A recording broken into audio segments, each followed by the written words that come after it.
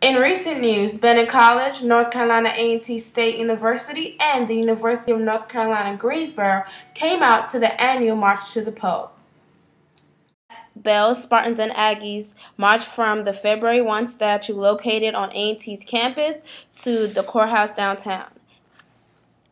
Students was inspired about voting this year since next year is the presidential elections. Bells was inspired to come out to march with the other schools.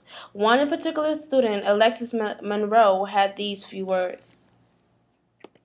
It's important to vote because everybody's voice needs to be heard, because it could be decisions made in this state, in this society, and you might not agree with it, but you didn't say anything about it, so you have no right. You didn't vote, so you have no right to say anything about it. The number of bells was not very high, but just the amount was strong to show that Bennett bells are voting bells.